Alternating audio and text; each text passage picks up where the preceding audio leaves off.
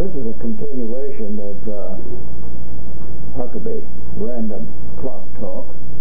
And the thing we're going to talk about here at this particular parcel of work is making some gears.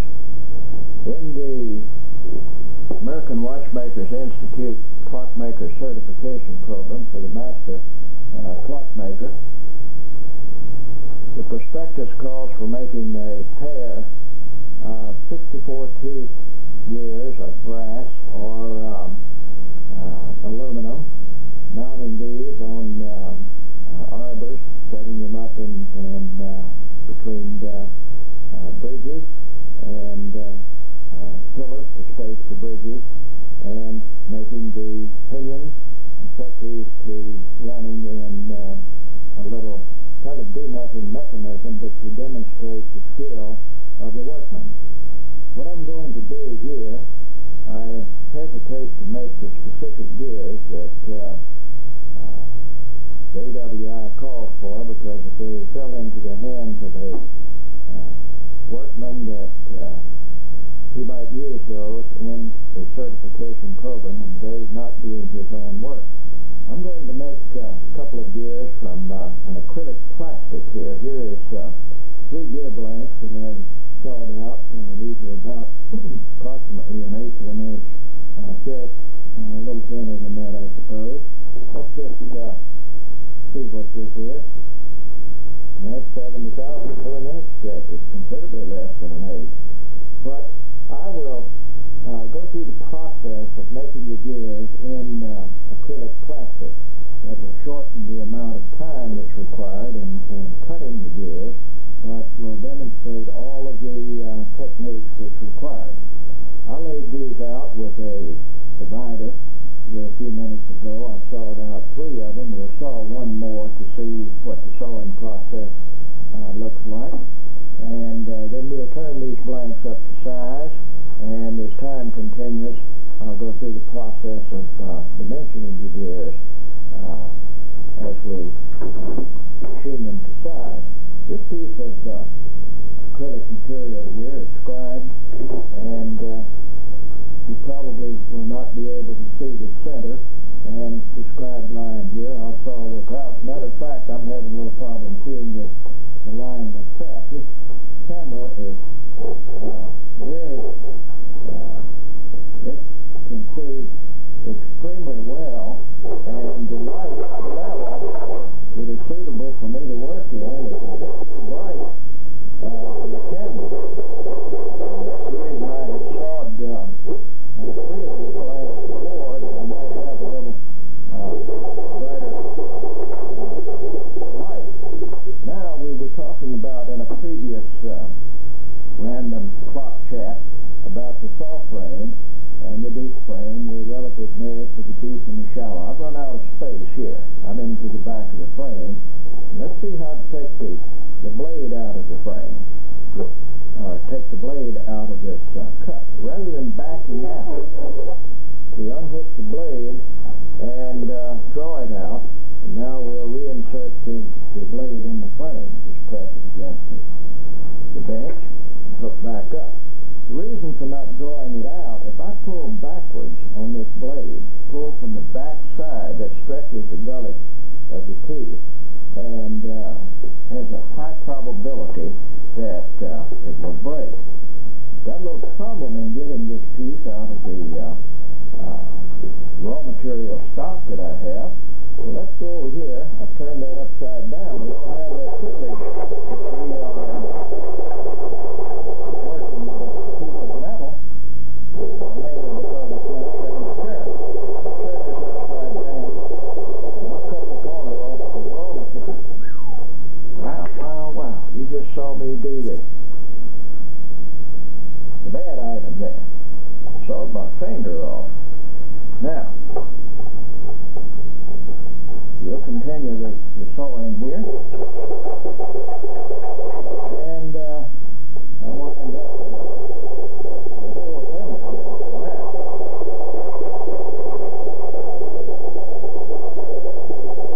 Continuing around here, and I'm just bleeding all over the place here. I'll finish this sawing, and then I'll get something.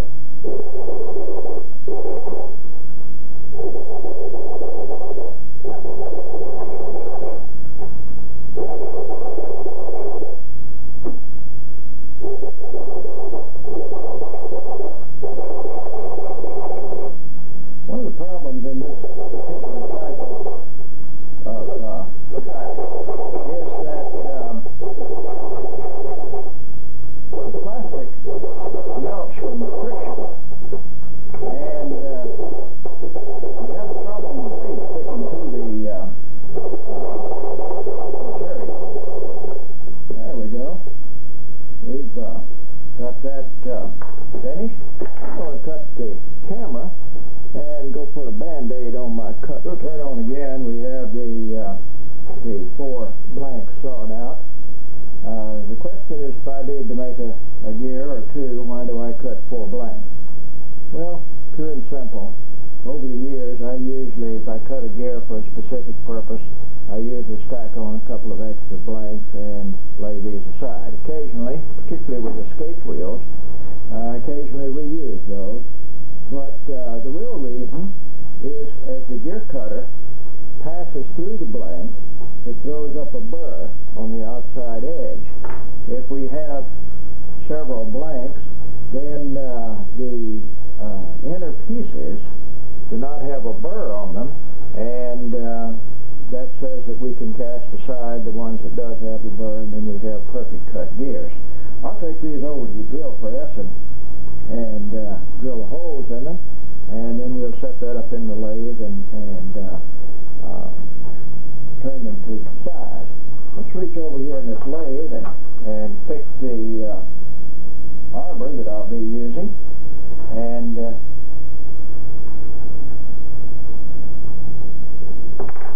let me take this,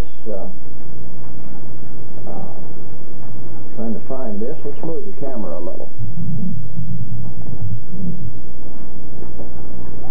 Alright, here is the dividing head that I will use in cutting this gear. We'll take this arbor out and take a look at it and see what the objectives are.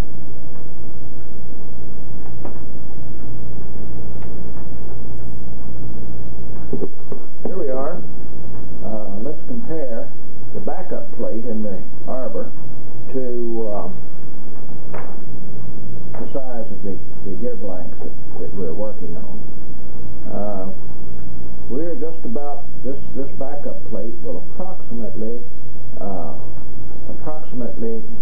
touch the root of the teeth that we're going to cut. Now I need to measure the arbor and see what hole diameter I need.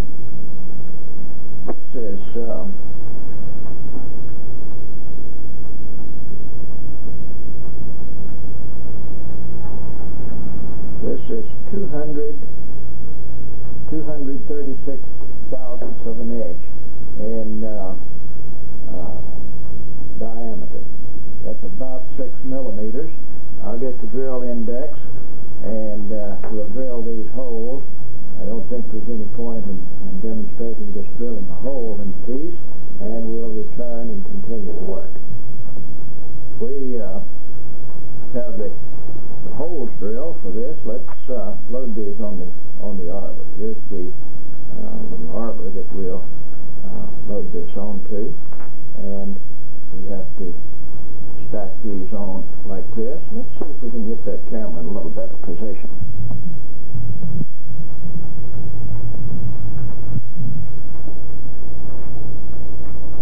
Don't have a camera operator here. I have to constantly strive to keep the work underneath the camera. There's no one there to correct position. We stack these on. They're skin tight, and as we get the last one on, we add on the backup plate and the centering cone for the backup plate and the nuts. Tighten this up. Now what we will do in cutting this, we will place this in the lathe. The blanks are skin tight, on the arbor, true running arbor. We have a center out here on the tip of the arbor that we can test to see that we are on center when we make the setup, and then we'll machine the OD of this group to finished gear diameter. This will go in the gear cutting engine, and this is a saw. This is not the gear cutter, but it will cut down, pulling down against this backup plate. It will pass through like this. All right. Let's find the wrench and tighten this up. We'll go to the lathe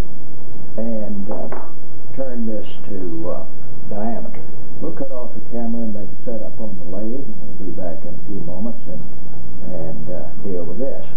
You saw me saw into the end of my finger there a few minutes ago. That's the first time I've done that in many years. And I thought it was kind of humorous. While I continued to saw, I was trying to hide the bleeding from the camera. And in the process of hurrying up to finish, I didn't get that last blank. I couldn't see the line very well, didn't get the last blank size very well. But as we turn that on the lathe, we'll correct that situation. And when I cut the camera off, holding that finger down, kind of hiding it out of view here, and I looked down and I had a puddle of blood about that big on this vinyl tile floor where that finger was bleeding. It was quite a surprise to me. I thought that I just nicked it, and really the cut wasn't very bad, but it goes to show you that you never get too old for an accident. All right, I'm going to pull the lathe over in this area, and we'll continue with the test with the demonstration in a couple of moments. Here on the camera, we're back to the point that we're going to do a little machine work. We're going to machine these blanks to size. And a little comment along the way, one of my friends was looking at one of these Huckabee clock talk, random clock talk tapes a few days ago, and he says, why do you usually go into detail of explaining your errors or mistakes or whatever as you go along the way? And the reply was simply this. My objective is not to give you a pure sterile teaching, but to let the viewer see how it is, see how the things go, see that there is no workman that is perfect, that we continually strive to the end that we're going after. Let's look at this and see about what the gross diameter of this is going to be. We're in the order of about 1.4 inches in the rough, and we'll take a cut across this. Plastic, if you've never machined plastic, you'll get a surprise of your life on that. You'll find that there's also half melt and half my cut. I'm having a little problem here with the melting of it. I'm going to have to reduce the speed. We'll unlatch the counter shaft back here and move up to a larger pulley and see what we have there. Speed is considerably slower. Matter of fact, I'm less than half the speed that I was going previously. Let's take a few cuts off. This tool bit has a very slight round nose, and we're continuing to cut. There's some evidence of it growing. You can smell it as it begins to warm. It outgasses it a little bit, and I can smell that, and I can see that it's beginning to ball onto the bit a bit, the tool bit to a degree, and this is becoming white and rough here. That's the result of melting. Let's rest for a moment with the cool and take another cut. I've made lots of gears for the instrument industry, and in your final cut, you have to always be very, very careful that you're not causing this melt, or you can spoil the gear blank. Put a little bit of lubricant on that. Lubricant helps to some extent.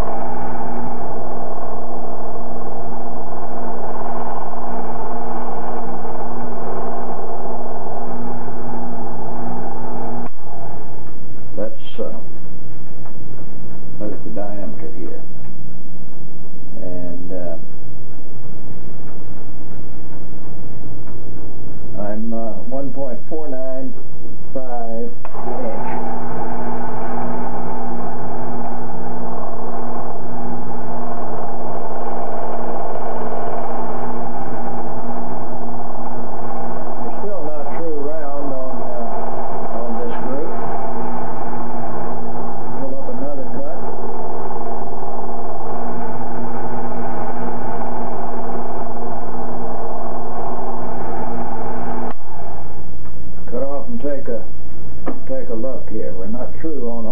pieces. I think we are on a couple of them, and see what we have. I'm 1.368 inch at this point.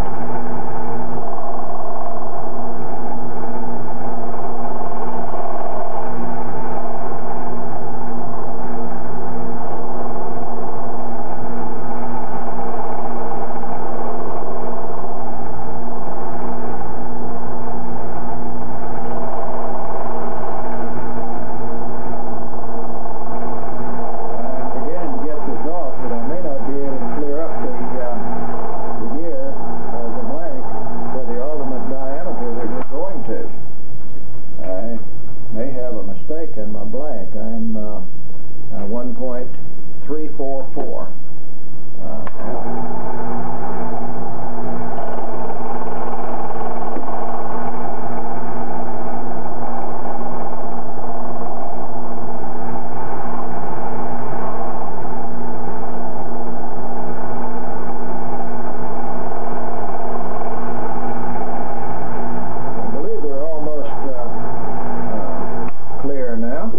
Breathe again.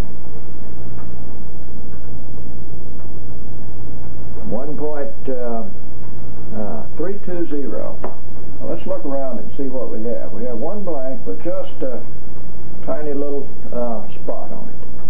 Let's think about the diameter that we're going for. In the module system, a 0.5 module 64-tooth gear. The module is the product, well, the module, when it is 0.5, that means 0.5 millimeter, and if it is 64 teeth, then it will be 64 times 0.5 millimeter in diameter, or the gear would be 32 millimeters in diameter at the pitch line. Now, we look on this, and we would do ourselves well if we had a metric caliper at this point. So we need 32 millimeters at the pitch line, and then we need the addendum of the gear, that is the distance above the pitch line, added to that. In this case, let me get a little calculator, and we'll go through a little calculation here and see what the ultimate sizing should be. We're returning to the gear situation, making the gear. Let's look at what we have on this sheet here. The gear will have 64 teeth, and one module, the M for module, is equal to a ½ millimeter. That's given by definition that this is to be 0.5 module gearing. Now, the module system measures the gear to the line of contact, pitch line on the gear. So if we add two modules for the addendum, that's the portion of the gear tooth that stands above the pitch circle.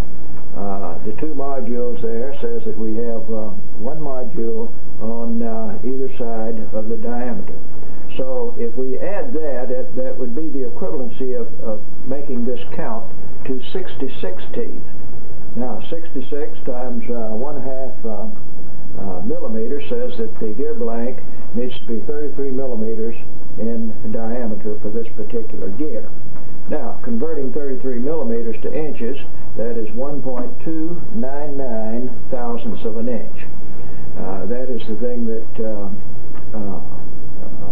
not 1.299 thousandths, but 1 inch, 299 thousandths of an inch. Now, we'll cut the blank to that size. Let me lay this sheet aside. I had a little problem about the time that we started to make that calculation.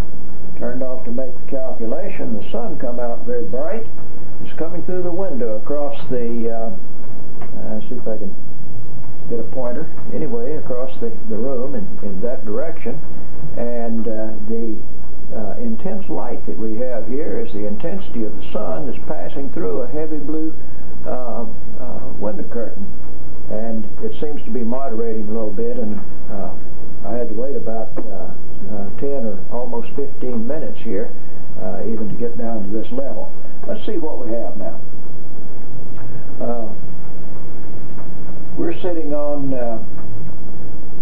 1H 320, and we're going for 1H 299. Let's make another cut. Put a little bit of oil on the surface there, and I would do myself well if I would put the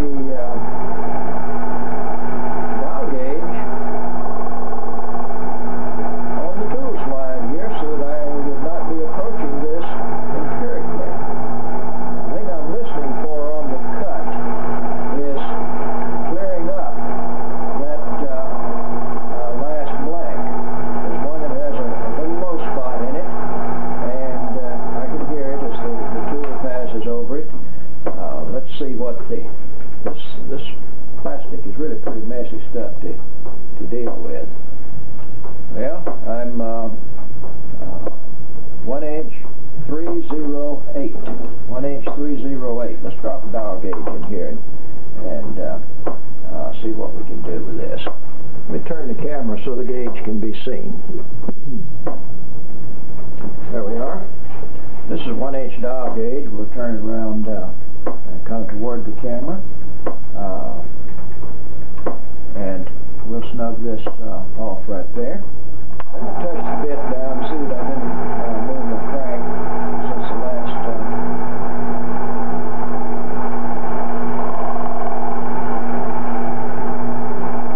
okay. Made a cut. Let's measure that and see what we need to finish.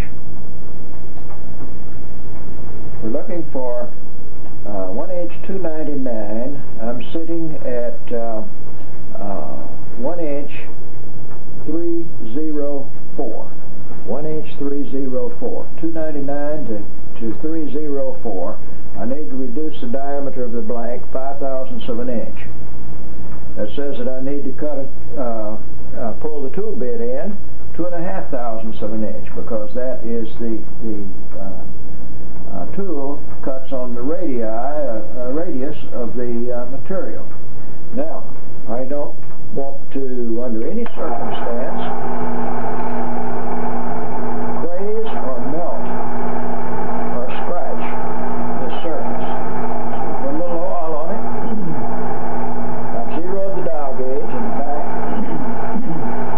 Let's pull up 0.002 of an inch on the dial gauge. If you're watching that gauge, you've seen the 0.002 of an inch there. And we'll make the cut. I can hear that one of those blanks is still not cleared out.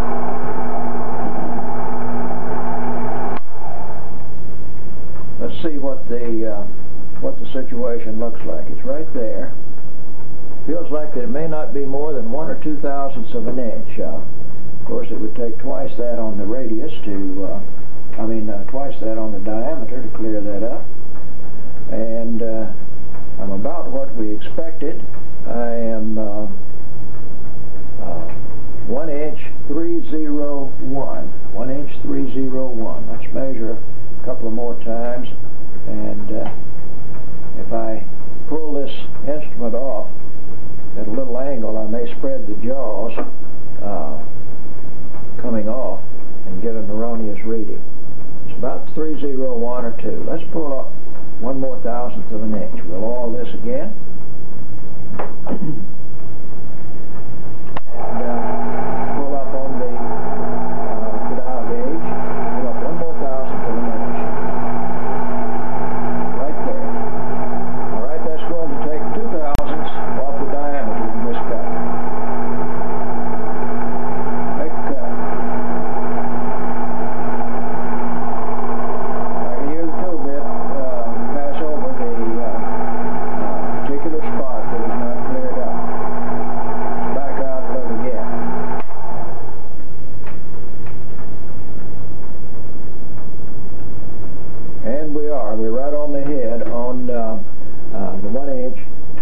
can smooth this off and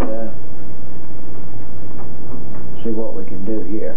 Get some of this.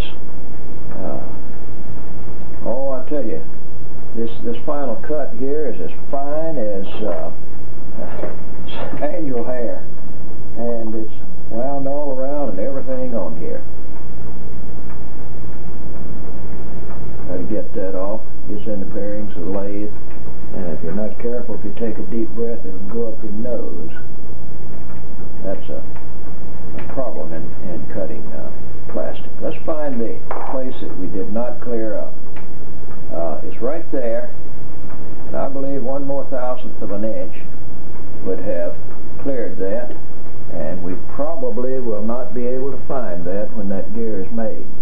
We'll remove this, and as we cut the teeth, we will cut from the back side down. Is from this back side down, so we can pull against this backup piece. As heavy as this stack is, it would be perfectly feasible to enter these blanks from either direction. This is quite sturdy. It's not as if we were cutting one or two or three pieces of very thin, for instance, brass stock. So I'll turn off the camera here and clean up some of this, all this fuzz around here, and we'll discuss the gear cutting engine. If we look at these cutters, this is really a profiled saw. It's a saw that has the tooth profile that corresponds to the area that is removed from the gear blank. If we look at one of the larger ones here, we find that the inscription here is D17-20 and M0.8. This says that this is module 0.8, and D is for teeth, dents, and that this cutter is suitable for cutting a gear with a tooth count of 17, 18, 19, or 20 teeth. We're looking for one to cut the 64 teeth in 0.5 module. This cutter is labeled D1416 module 0.5. That says that this is a pinion cutter. Cuts 14, 15, or 16 tooth pinions. We have one here. This is the cutter that we will use. This is module 0.50 D55-134. It says that this is suitable for cutting a wheel that has a tooth range anywhere from 55 to 134 inclusive. We will load this cutter up on the wheel cutting engine, and it's the one that we will use for the job that we have at hand. Let me turn off here and pick up the pieces, and we'll go a little further. Going further in the process of making a wheel, I've slipped into the headstock the cutter that we will be using. This is the cutter placed on an arbor. This is a stub arbor, and the cutter is here with the teeth pointing in this direction, around this direction, so that it will be cutting down with the normal operation of the lathe. This is in the headstock. We may have a problem when we make the setup right in this area. In cutting a large wheel, we cannot get the small cutter in deep enough without the wheel touching the frame of the bearing frame of the lathe. That says that we may have to move the cutter out, space it out, if we have a problem in this particular setup. I believe that in the gear of the size that we're going to cut, this is going to be all right. it is preferable to run the cutter just as close to the headstock as you possibly can to suppress chatter. We need to be sure that the bearings are well oiled. Put in the favorite red lube that we use here. Now, next, we set on the familiar tool slide rest. We have the naked tool holder without its raising rings there. And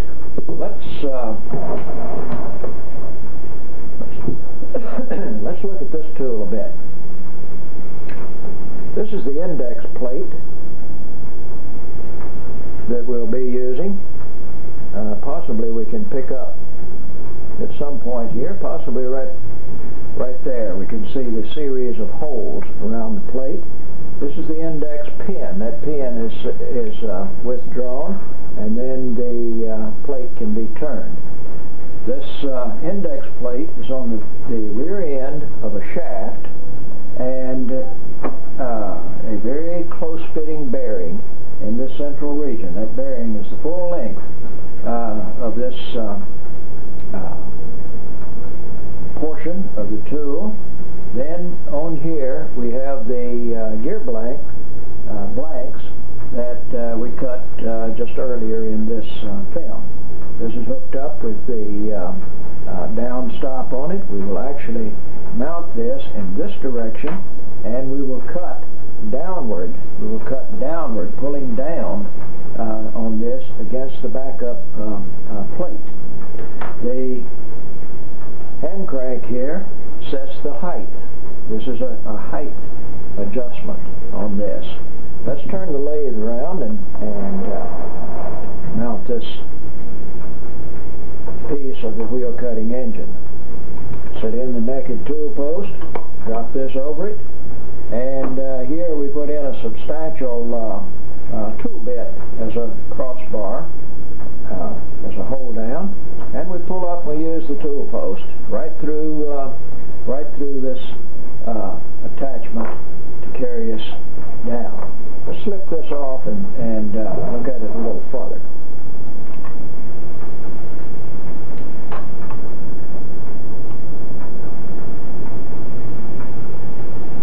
Get approximately in view here. All right. This crank, this down feed, will be the portion of the tool that we will use to feed the cutter, feed the blank through the cutter. We will be feeding the gear blank through the cutter. These two cranks, normal cranks on the tool slide, the horizontal and longitudinal cranks, will simply be used to make the setup. This latches on the draw bolt, and this brings the watchmaker's lathe to a full-fledged tool cutting engine. We turn it around this way. I'm looking, my view at this point is directly into the headstock spindle, the outside end of the headstock.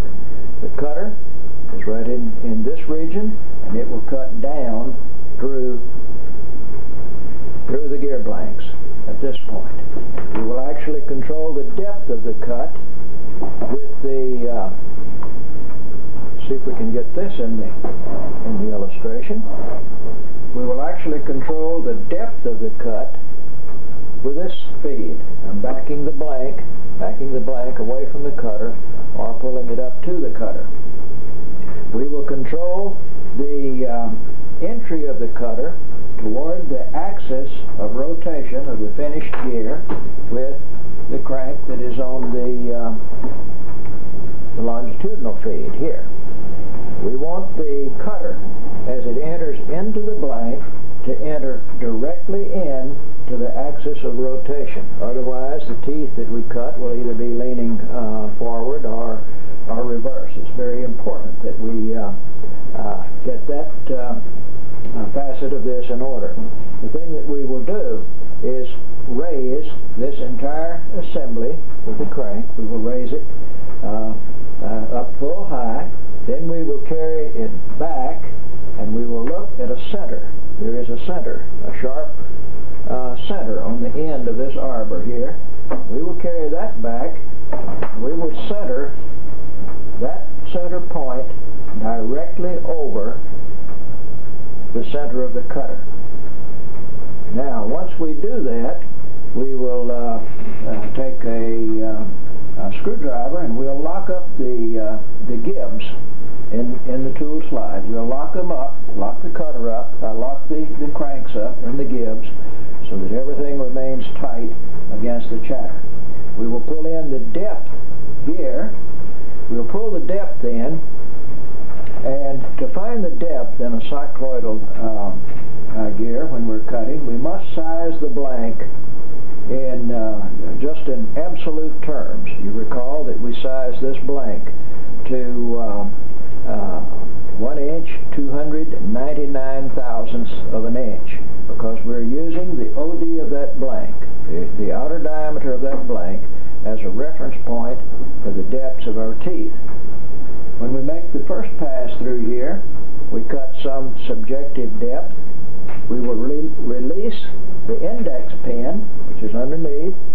We will turn the index plate one tooth, and we will make another cutter pass. When we make the second cutter pass, we look at the teeth. We must continue this process and adjusting the depth until we bring the cycloidal tooth to a knife edge on top. That sets the proper depth. Consequently, from that you can see that if we miss the blank diameter, we spoil the whole gear system. The whole thing will go in error. So the blank must be sized in just absolute terms. Absolute meaning within a gear of this size plus or minus 2 or 3 thousandths of an inch.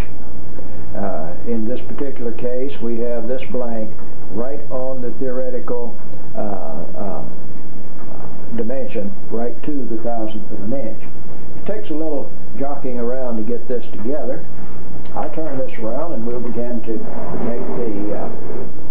make the adjustments that's required to get there. First thing, let's get the cutter lined up on the axis of the gear blank. We have to bring this up just about as high as we can possibly go, and in reality there I can't even get that high enough. So we'll have to resort to something else here. Alright, let me get out front and sight back through this. We want to wind up with this directly over our draw bolt. That's where this will be the most sturdy, and we'll tighten that up at that point. Now, the thing I will have to do in order to get this alignment that I'm speaking of, I'm going to have to loosen the base of our cutter, back out a little more, and tip this to a side and point this toward the cutter. That will allow me to get my center pointer centered on the cutter. Now recall that once we do this, we will never move this slide. I'll lock up the total compound assembly. We'll lock that up. We'll never move it again until the gear is finished. Now, I have to look into the rear of this. Let's see if possibly we can see in here from the camera.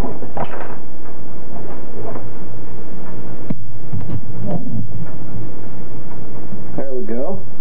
I don't think that the camera will be able to see the specific thing that I'm looking for, but you can get the idea of what it is. We have this center right here. That's the center of the arbor, this hole in the blanks. We have it pointed toward the gear. Now, I'll have to get down here with an eye loop. I want to look at the face of that gear cutter right out at the tip and get those centered up. So, let me see if I can get my head in there and take a look. Well, I've got a problem here. I've got a reflection through my window of the light, and I can't see in that dark area with my eye loop.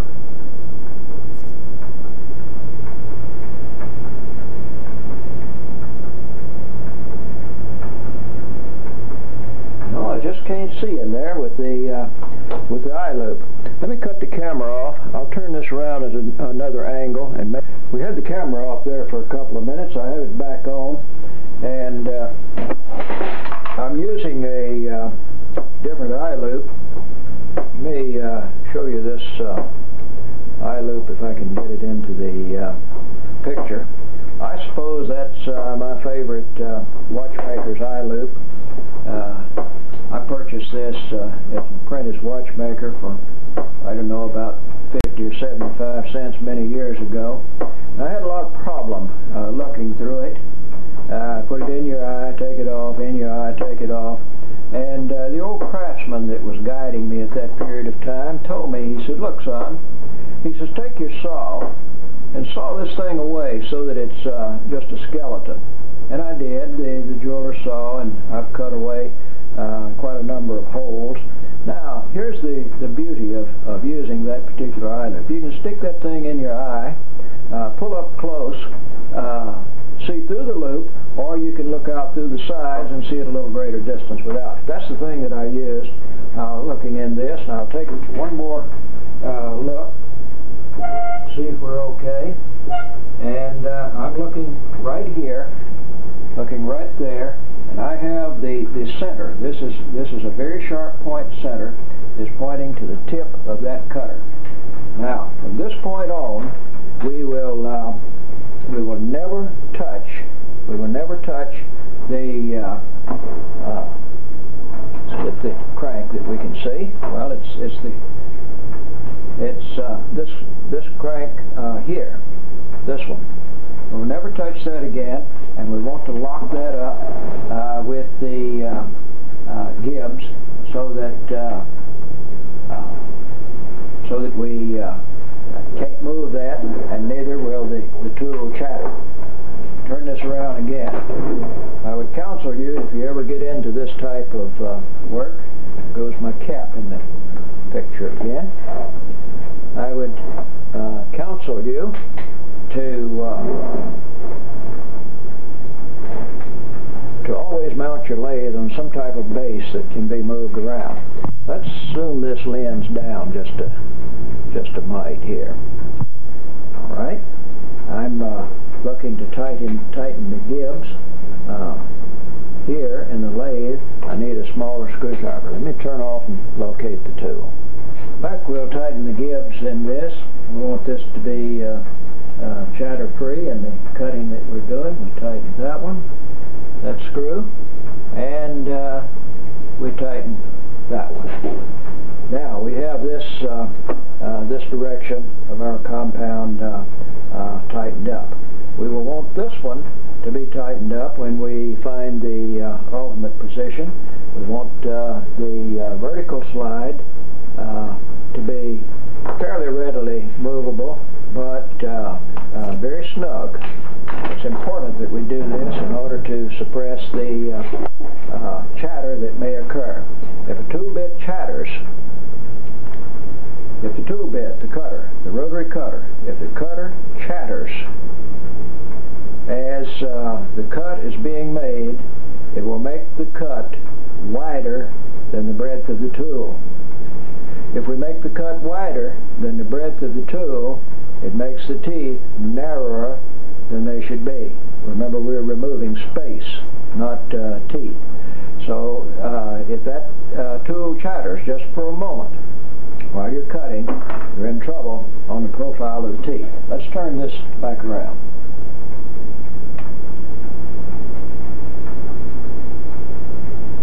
Okay, now on this we have a zero marker. The zero marker to show us when we're vertical. And I have to pull in here to like that, and we'll tighten this up without any movement, and double check to see that we didn't slip. And we're okay. All right.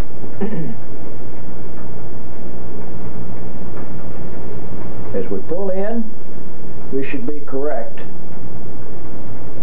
that the tool is centered on the blank. We need to run down here. Take this down, and we will go below. We'll take the blank below the cutter. We'll pull in further.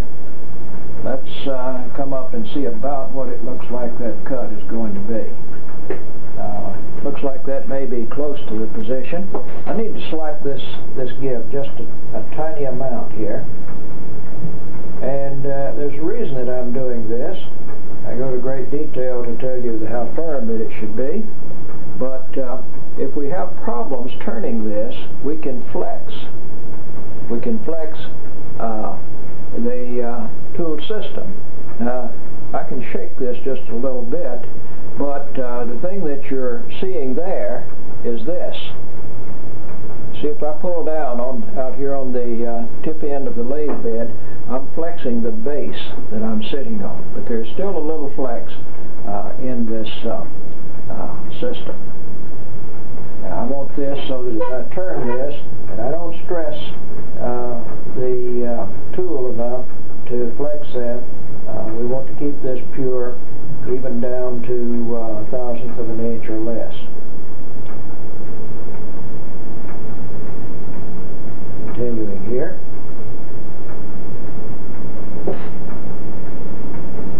I'm turning easier there, and looks like that we're all right. We're ready to begin the cutting. Back off here just a little bit more. Now, I don't know if we can get this in a position, possibly that we can see where the cut is being made. Look at this on the camera. The business place that we're looking for is right here. Let's try another color pointer. Maybe you can see better. That doesn't do very well either. Let's try this red pencil. Look for the ferrule on the pencil. Right in this area is where the cut is going on. Now, from my vantage point, I can look right here. Look right down this pencil. I can see where that cut is going to be made. I'm not sure that we can in the camera. Let's try looking a little bit closer and see if it would help. No, we began to go out of focus there, and I think that's about as good as we can do. All right, as we make the cut, we need to lubricate this liberally. We need to run the cutter at a speed at which we get the least vibration and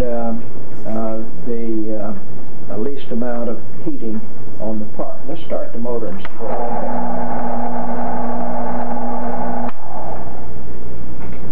my vertical belt back here, you can see my hand on the vertical belt, is pretty tight at this point.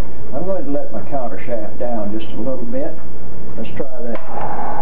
You notice that the noise from the lathe is not nearly so great.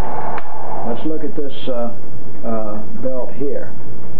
I think that that's satisfactory. This belt on the back side is a little critical on tension.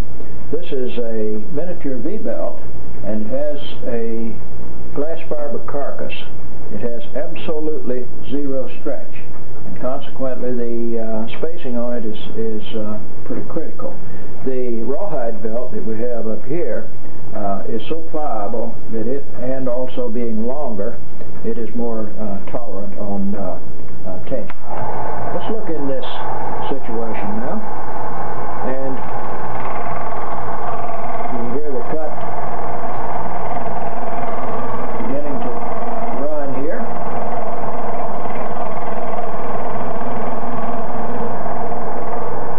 I've passed through the blank, and I need to look at this and see what the depth of the cut looks like.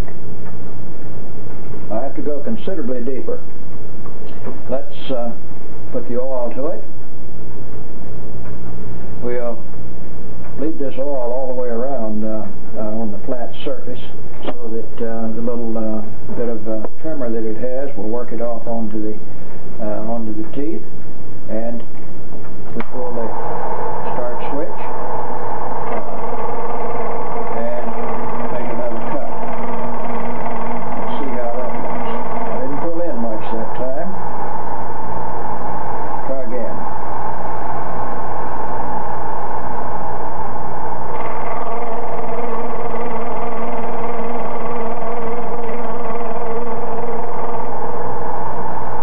Let me take a look at that.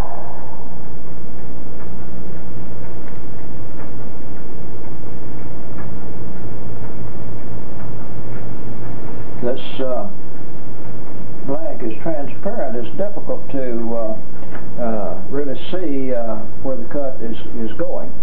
I think what I'll do, I have to reach across the camera here. I think what I'll do is put on a dial gauge back here on the back side. Remember, we have the dial gauge that fits to the back of the lathe. I'll set this up so that I can make some judgments on how much to pull in and what we have there. I'm going to pull in about 15 thousandths of an inch at this point. Now, I must get the work out of the cutter in order to do that. The work is now out of the cutter, and we'll pull in about 15 and come up again. Let me cut off the camera and look for another tool that I need. Back here again, I didn't find the tool that I needed, but here's the idea. We take a little, about $1 a dozen so-called artist brush, cut the handle off, take a pair of scissors and cut off about 3/4 of the length of the bristles out here. Get this off on over the floor. And that gives us a little brush that we can distribute the lubricant with there. I noticed a little more trimmer. I think I will raise the speed of the lathe. Wheel cutting engine it is now. And we'll tighten the belt and we'll see what this cut sounds like. Redistribute the oil, and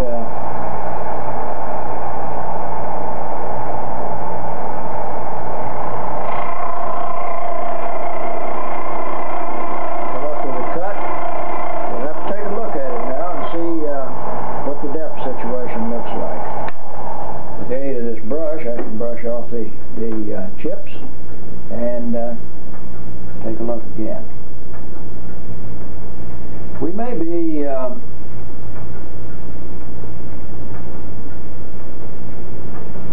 be close to the depth. Let me zero my dial here, and we'll pull out and go into the next tooth. We'll go into the next tooth and cut that. Then we'll inspect the tips to see if we're bringing them to a point. All right? To go to the next position, I must pull the index pin, which is underneath here, and by feel, I go to the next index hole and I press that pin in tight so that it's well seated. We distribute the oil back around to that position. Cut another tooth.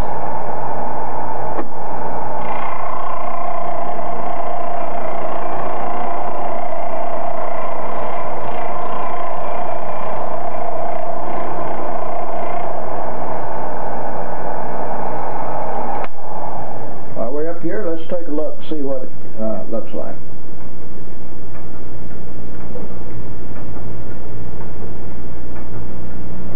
Brush it off again.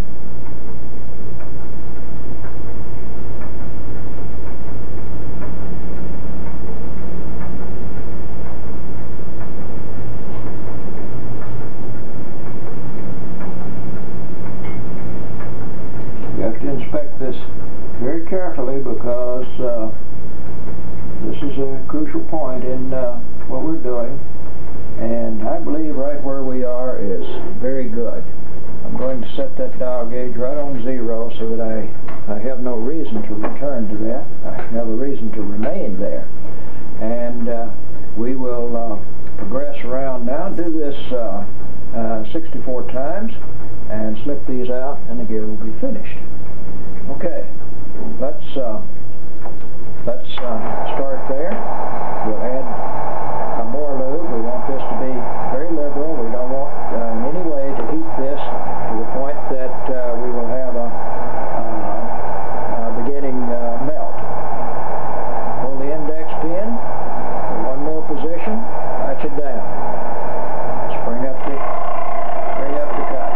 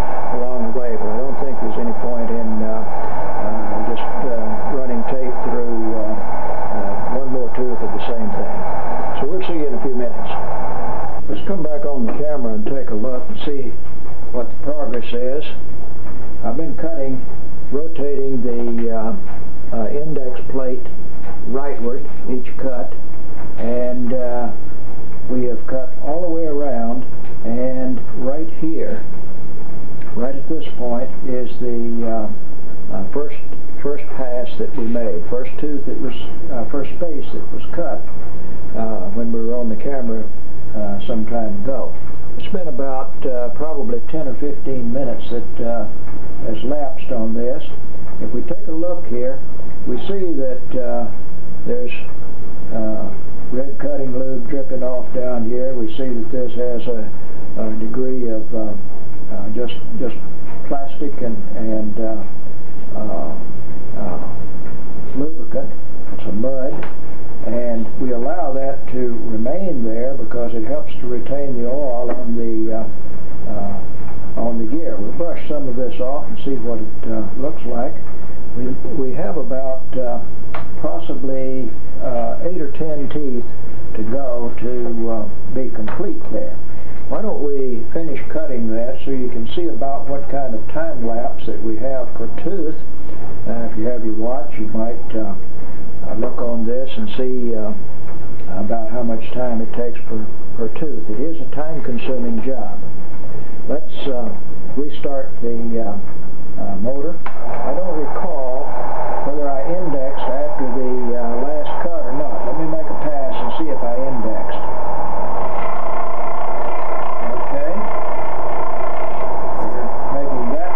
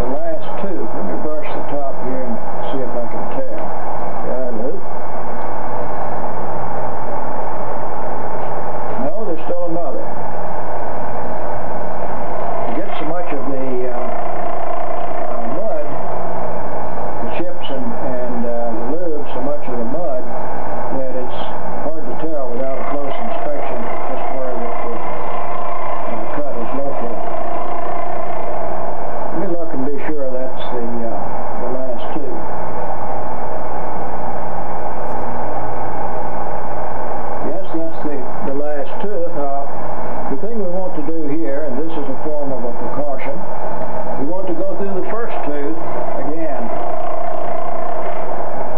Go through the first tooth again.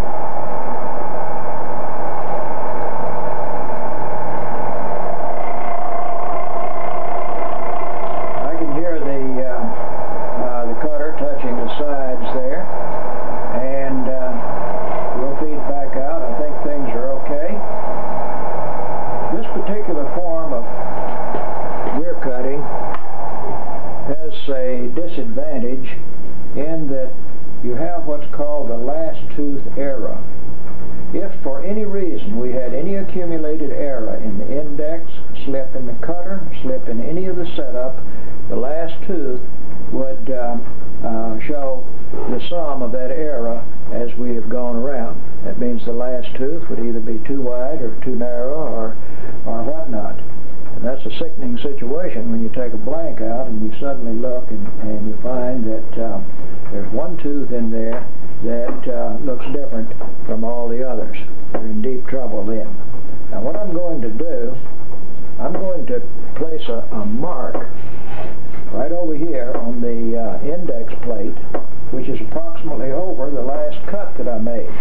And I can't quite mark that. I'll have to get a lacquer pen to do that.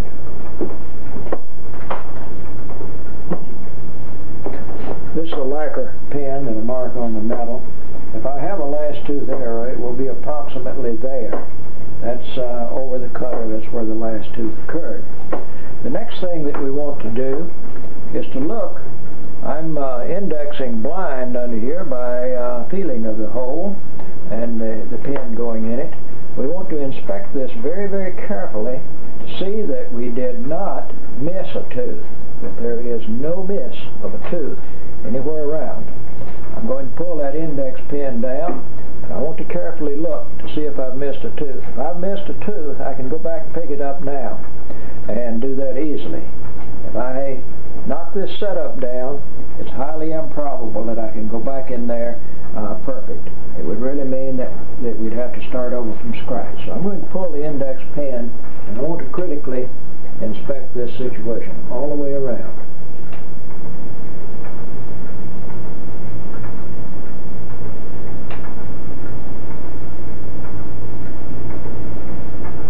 Looking to see that there is no tooth missing. If I had inadvertently taken two holes in the index plate, I would have a tooth missed. I can go back and pick that up without any problem at this point. But once I knock this thing down, that's virtually impossible to do successfully. And we find that we're okay there. Now, let's take a look and see what we have. Let's release the drawbar. I really laid into this thing because no slip, greasy hands also. Let's see what I'm going to have to do there. There we go. Let's let this out and see what we have. Have a rather long thread on the drawbar. Look at this. We're full of the red mud, and we'll get something and brush this off. Let me step around behind the camera and get a brush.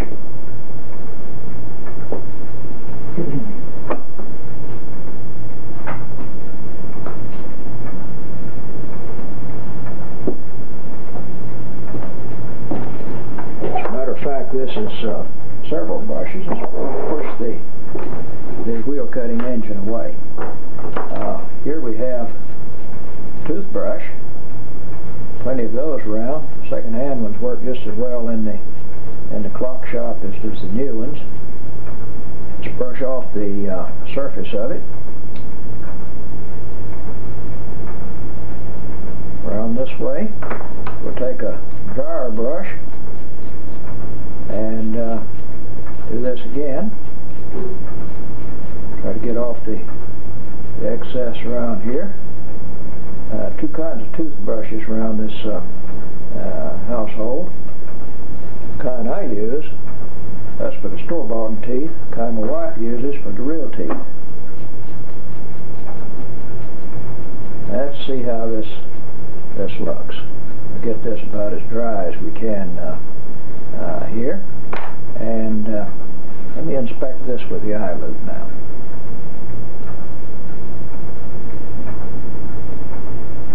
I find the teeth are brought to the knife edge, as we discussed earlier. That says that we're the right depth in the cutter, and they look good all over. Now, we need to disassemble this thing and get these apart and look at them. They should run in mesh with each other, and we'll see if we can get the camera up closer to look at them. I think I'll turn around and knock down the setup so that you can see the things that go on there.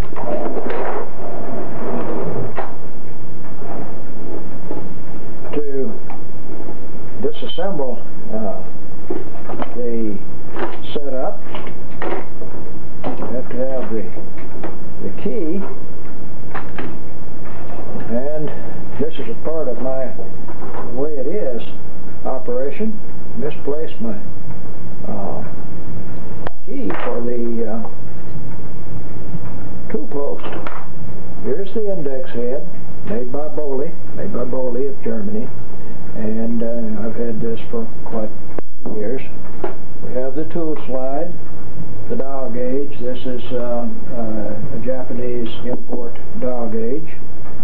This is commonly found in the machine tool industry, not in the among the watchmakers and clockmakers. We have the three-level tool slide made by Hamel-Riglander Company. I believe I bought this through C&E Marshall quite a number of years ago. They obviously purchased it from Hamel-Riglander because it has the HR trademark on it. The blocks, the block that you see on the end, which I mount the dial gauges in, I added those blocks later. I had to form cut these to, maybe I can get a little better in focus here. I had to form cut these blocks to clear the T-bolt here, and set these up the shape that's made out of blocks of brass, and the dial gauge goes in there and rides the end of the slide. The block on this one is about the same thing. You find that it's held on with a single screw and a dowel pin. This dowel pin, this particular slide is thin down in this area because we're below the dovetail and there was not enough space for thread. So this is a larger screw and a dowel pin. This holds the dial gauge there. These things have been added. We look at the headstock, and as we look at the headstock, this is an arbor, and I'm not sure where I'm not sure of the origin of this arbor. Maybe it has a trademark on it that we could take a look. I believe, I'm not sure, but I believe I ordered this arbor directly from Mosley and Lennon in Germany. Mosley products cannot be purchased in the United States except through a franchised American importer.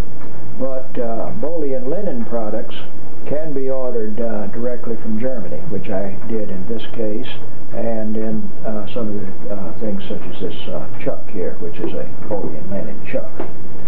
We see the cuttings that's on the bed of the lathe here. This kind of stuff is not abrasive in the plastics. It's a nuisance to get on your hands, but it's not all that big a deal. Let's tighten this up here and take out our newly cut gears and look at them.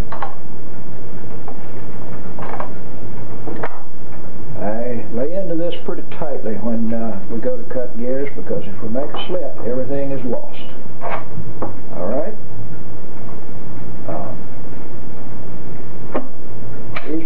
in tight on here. We take these apart, take a look, smooth the lathe again.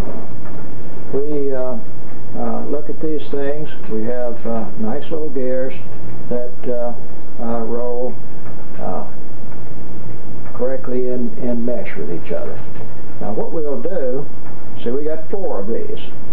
Remember that when we started, we were looking for 1 or 2, what have you. But you get your extra copies almost for free. What we'll do, we'll clean up the bench here a little.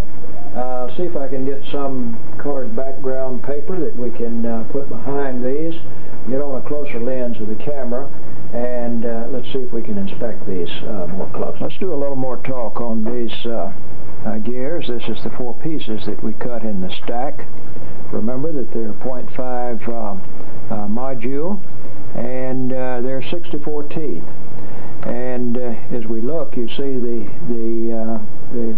oil and the cuttings on my hands here, and the gears themselves are still quite oily. But let's talk about this situation a little. The pitch circle of this gear is 0.5 module, which is 1/2 of a millimeter, times 64 teeth, and that is dialed in right here on this gauge, and that is almost the total diameter of the gear. That's 260 thousandths of an inch.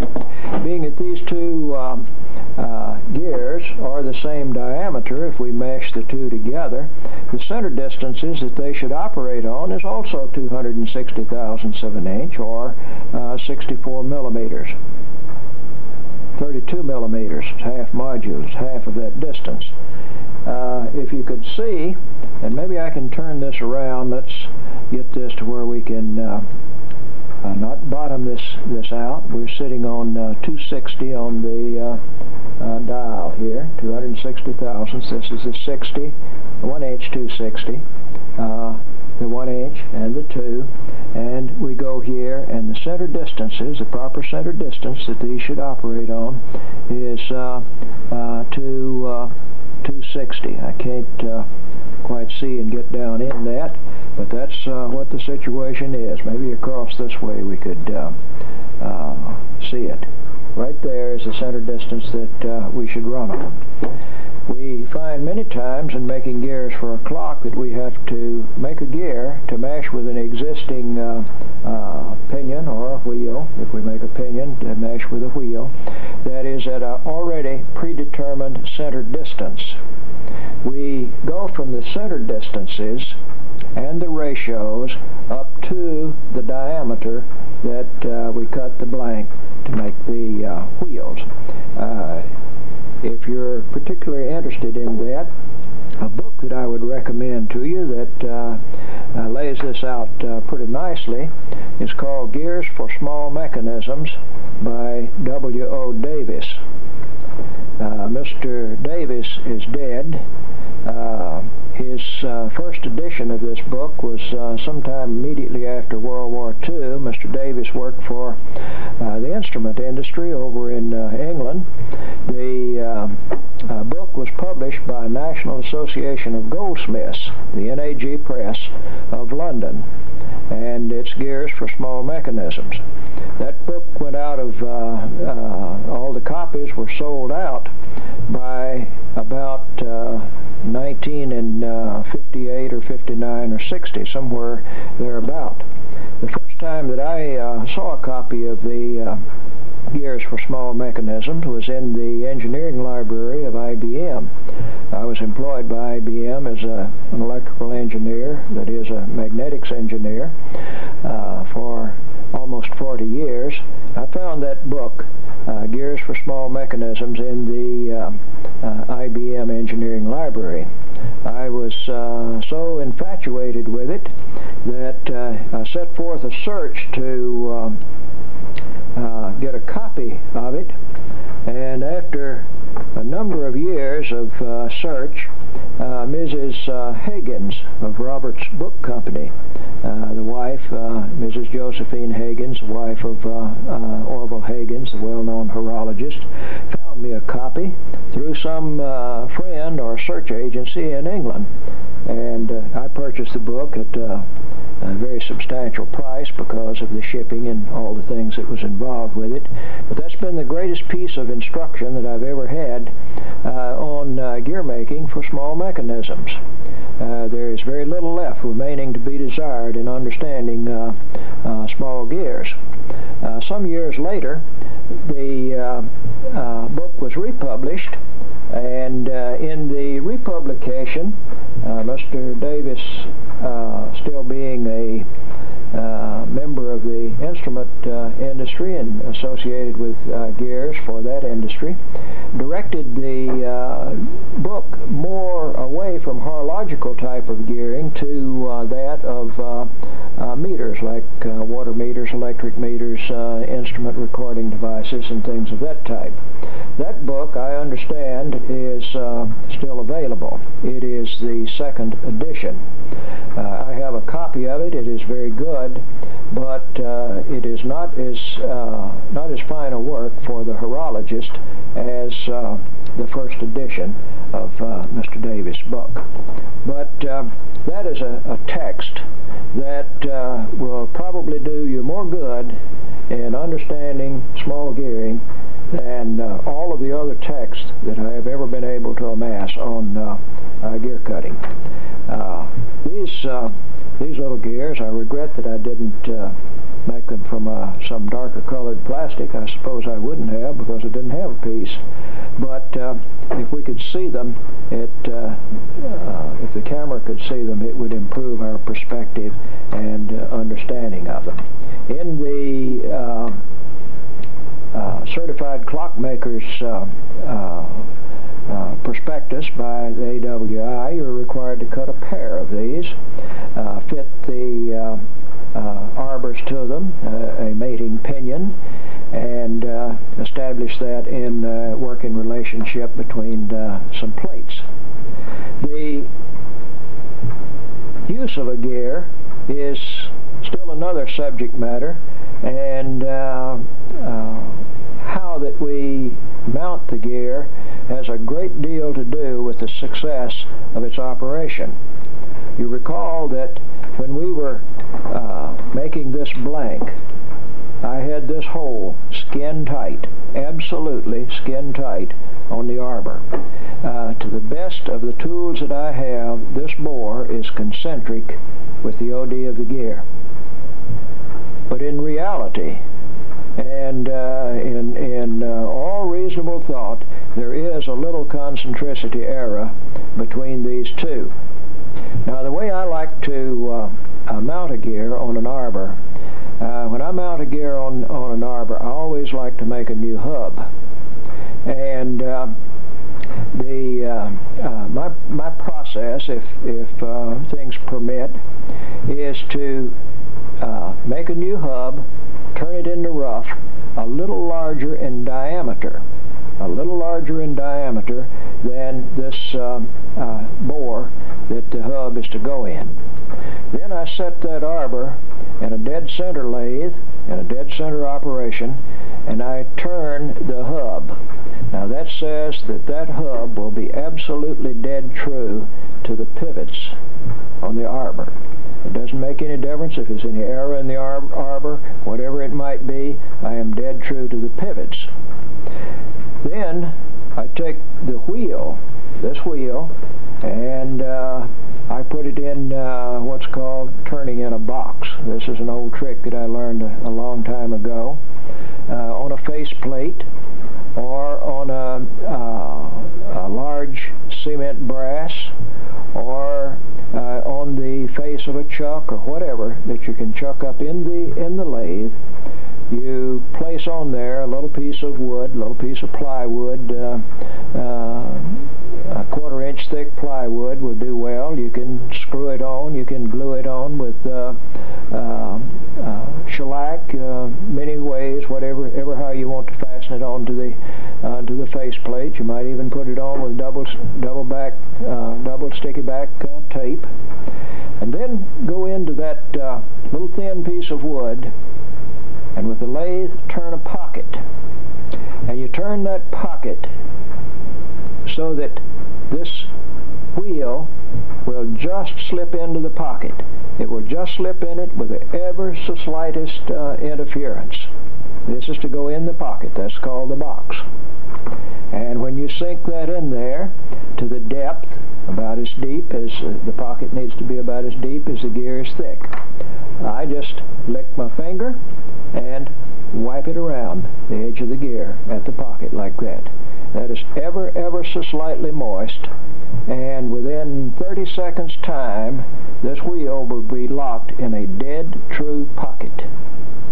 Now I go inside the bore with a boring bar, and I skin this bore out to the point that I can just fit the arbor and the hub that I've turned, that I can just slip that arbor in this.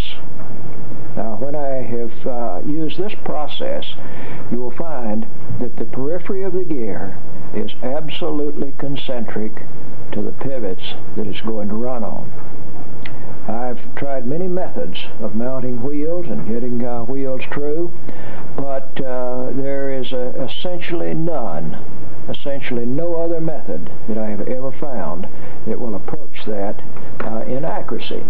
Now, another thing you can do is the bezel chuck. We looked at this in some earlier random clock talk tapes. This bezel chuck here on these ID jaws has no more than 1 or possibly 2/1000ths of an inch indicated runout on these inside jaws. Of all the chucks that I've ever owned, I've never owned one that runs as true as this bezel chuck. In many cases, and particularly in the bigger wheels, I catch those in the bezel chuck right by the teeth, catch them gently, and then I bore the ID of the gear in that, and then use the same technique of fitting up on the hub. Now, if things permit, and you look at this in advance, if you're replacing a gear and you have the original hub and there is enough material there, I usually cut that original hub ever so slightly smaller, and then I size this hole right up front. Right to begin with, I began with a smaller hole so that I can fit that back onto the hub that is already on the shaft. Now that's some techniques of wheel mounting. Possibly in another tape at a later time we'll mount a wheel and see how to do this and how to get that straight. Well, what you've seen today is the process of making a gear, the process where that you would design one, cut one, and finish it ready to be mounted on the arbor of a clock or some instrument that uses small gears. The process is long and tedious. I glanced on this tape here a few minutes ago. It looks like that I've used about an hour and 20 or 30 minutes of actual recording time. There's been a good bit of setup that was made that was not on the tape, and there's been a good bit of talk on the tape that could have been turned into setup. So what it would have amounted to is probably an hour and a half that it would require for me to make these 4 gears from scratch. So it's not an easy thing, it's not an inexpensive process, but if there is no gear available and the need is great enough, this is certainly the way to go. It's a highly rewarding job, that is, to your ego. This is a type of job, this type of work that I enjoy doing. And really, the great thrill comes when this has been mounted on a shaft, on an arbor, and on those pivots, and that hub prepared in the manner that I have told you, and riveted in place, and you find that that gear runs that wheel runs dead true in both flat and round. You know that you're a highly skilled craftsman when you see that end. This is J.M. Huckabee at the J.B. Ranch near Austin, Texas, just outside the north outskirts of Austin, Texas. Certified Master Clockmaker and Fellow with the BHI. My clockmaker certification is with the American Watchmakers Institute. This is a type of thing that is required in clockmaker certification with the AWI for the Master Clockmaker. The certified clockmaker requirements are considerably less. If you're a clockmaker, you look at this tape, I would encourage you to get in touch with AWI and get a prospectus of what certification requires and what it's all about. It is the mark of a high level of craftsmanship.